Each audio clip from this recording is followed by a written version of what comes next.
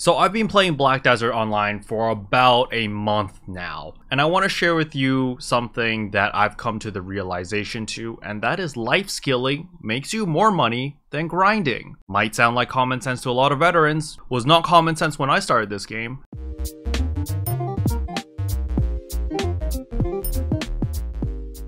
Hello everyone, today we're going to be talking about gathering. So this little Shai over here has made me over 500 million in a week. So let me tell you what's going on. So my Shai hit level 49. She has done nothing from the story. Absolutely nothing. I created my character over here. She spawned here or somewhere around here, right? I immediately ran all the way to Velia and I picked up a butcher's knife and ran back here to force a seclusion. And I started killing these wolves. So you see these poor wolves over here? I killed these guys over and over and over, took my butcher's knife, did gathering over and over and over, again and again and again, until I hit level 49. Yes, you heard that right, from level 1 to level 49, and I have done nothing from the story and just gathered meat. The reason why this has been so profitable is because you can sell wolf meat for 8,000. It's not only wolf meat, it's any type of meat that you can gather. I think sheep's meat or lamb meat might be a little bit cheaper, or you get a little bit less or whatever. For some reason, people don't do that. So, you know, I just do wolf meat because she's right here, right? This is the starter area. My home base is in Velia. So wolf meat makes perfect sense for me. So how exactly do you make so much money from collecting wolf meat? And the reason is because of your gathering stat over here. You can see that my gathering is professional 7. You start as professional 1 if you make a Shai. So let's click on learn more, and you can see that your gathering has a mastery rank over here, that there's a number. So I'm going to jump over to the other screen to show you a spreadsheet, which will also be linked in the description below in case you want to read it or you want to save it for your own uses. But we can see right here that it tells you the chances of getting some basic items, special items, rare items, and very rare items, as well as the mastery rank and the percentage it increases. So if you guys remembered, my mastery was 185. So I fall within the bracket of 150. So chance to get common items, 80%, yay! And then the normal drop amount increase is 23.99%. But the chances of getting special items, such as the Layla petals, it'll be 14.28%. But the main things that we're looking at are for the rare items and the very rare items, especially the very rare items, because these are the ones that give you a lot of money. So you can see, again, I'm at like the 150 bracket, so I have an 8% chance to get these very rare items.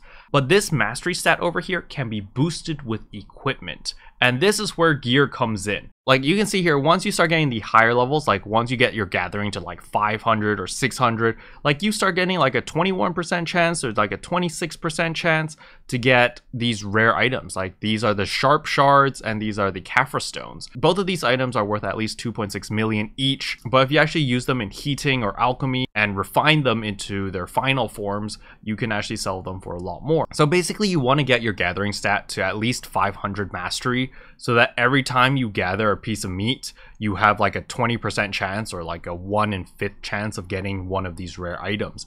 And this is basically how you get rich pretty quickly, because first of all, you're gathering all this meat, which you're able to sell on the market if you don't use it for cooking. If you use it for cooking, you make even more money, and that's exactly what I do. Basically, you're gathering all the stuff and you're getting all of these sharp stones as well as these Kaphra stones. And even if you don't get the very rare stuff, even if you just get the regular rare stuff over here, these items are still worth money. You can still use these in order to make other products which you can still sell on the market for some good money. But basically the TLDR is the higher your mastery stat, the higher the chance you get of getting all the good stuff in order to make more money. So now I've explained how exactly I make money through gathering. Now let's start talking about gear. So as for gear over here, I'm a cheapstake, so I literally just have a Dossier steel butcher's knife, which gives me 36 more gathering mastery, as well as gathering item drop rate increased by plus 30%, and it reduces my gathering time by 11. But let's say that you're super baller or you're swimming in cash, what you want to go for is one of these Manos butcher knives. So the Manos butcher knife by itself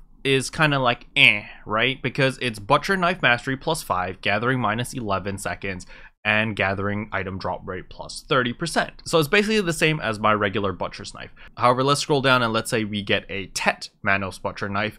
Your butcher knife mastery is plus 300. Remember that stat that we're looking for? We're trying to aim for like 500.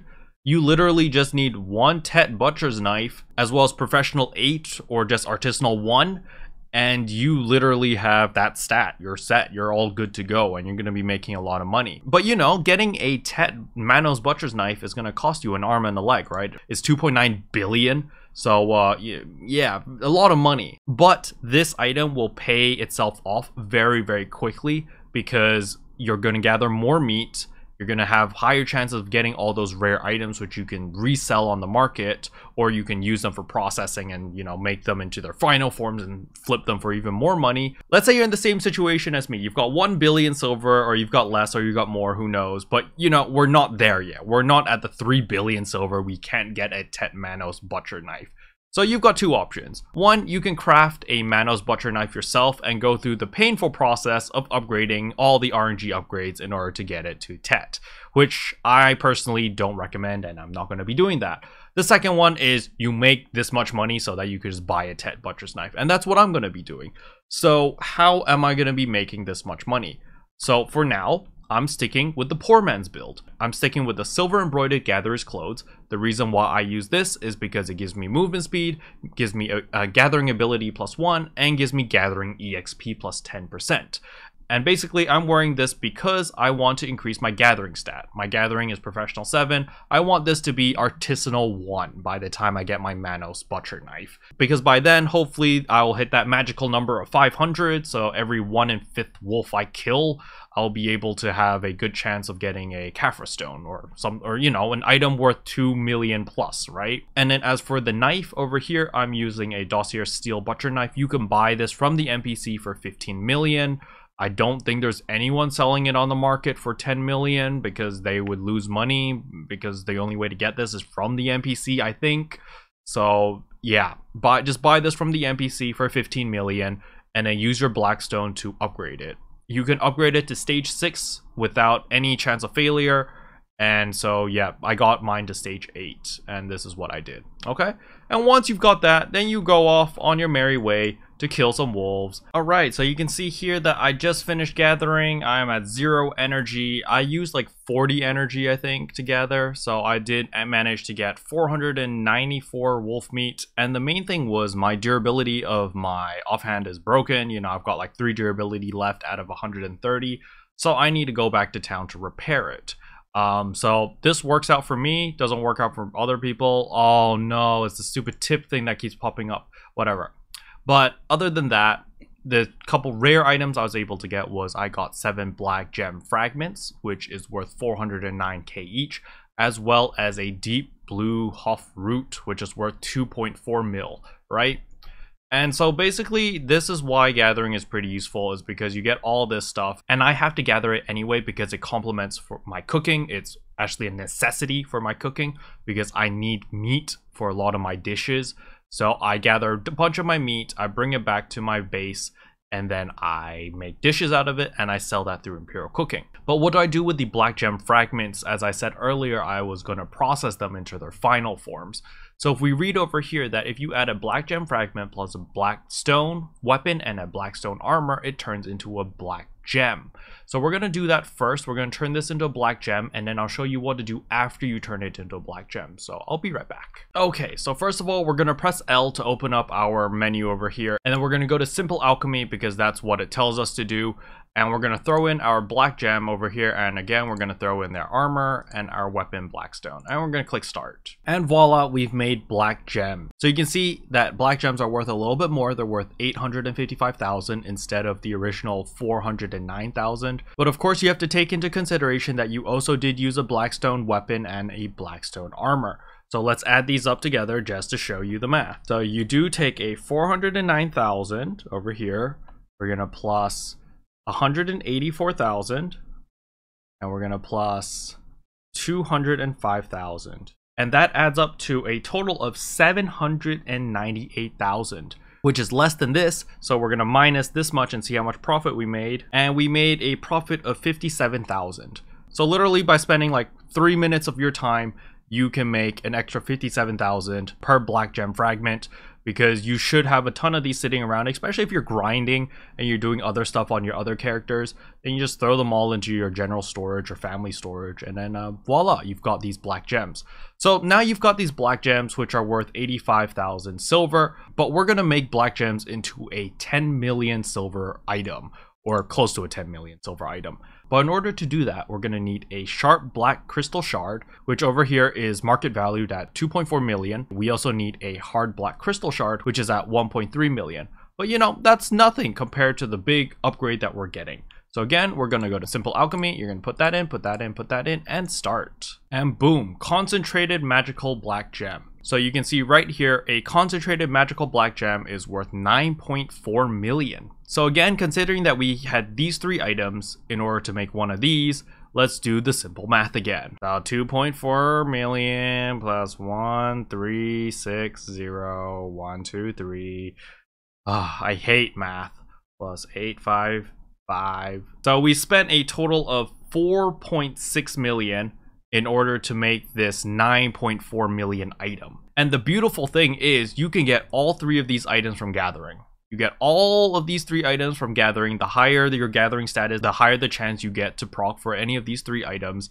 And then as for these, you know, the black stones, you just go out in the world and do farming, kill world bosses, do your dark rifts, exchange your tokens into more black stones on whatever you need, the weapon or the armor, and boom, make a bazillion of these concentrated magical black gems. Let's take a quick look on how many I have. So I have 32 of them sitting right here. So 32 of them. If I were to sell them at, let's say I was planning to quick sell them at its current price, right? I would make 307 million. But, you know, I'm not happy with that because I'm looking at this chart over here. I'm like, man, it's not doing so hot. It's like at 900 and something. I'm going to wait until it goes up here to the 1,000 when it's up here at the 10,000 price. Because at 10,000, I can sell 32 of them, 320 million. That's what I'm looking at. So I'm just waiting for the prices to go back up and I will be selling all of mine at that price. You know, I could list them now if I wanted to, but I'm patient. I'll wait until it stabilizes up there because you can see that the prices are pretty stable up here. I don't know what happened there, but you know, it's pretty stable. So that's basically how this little Shai over here, which has never left Velia, is able to make so much money. She makes more money than my other characters actually. However, do take into consideration that she is using some materials that my other characters are farming for. And also my other characters are out there questing in order to increase my energy levels so that she can gather more stuff. There's one thing that you do need to remember that I always forget, and that is to repair your gear. Because you can see here that I have 3 durability on my knife. So if I was going to go gather more meat, it wouldn't gather much meat, so I do need to repair all my stuff. So it does cost a little bit of silver over there in order to repair everything. And then once I repaired all my gear, if I had more energy, I would just go back and gather more wolf meat. Or if I don't want to play anymore, I just go auto fishing. Or if I want to go kill stuff, I switch to my other characters. And that's basically all I do all day. But anyway, I hope you found this video helpful. If you did, I would appreciate a subscribe, and I'll see you guys in tomorrow's video. Bye. What can I say except you're welcome for the heals, the boosts, the res.